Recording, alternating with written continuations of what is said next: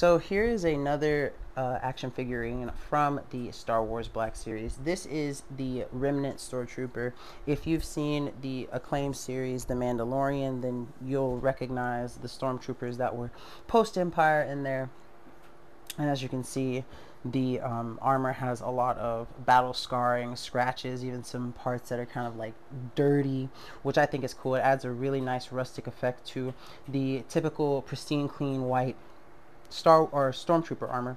It also comes with a DC-17 rifle, standard for all Stormtroopers, and it has a lot of information about the actual Stormtrooper on the back. I don't plan on opening mine because I'm a collector, and so I like to keep it in pristine condition so that I can display it.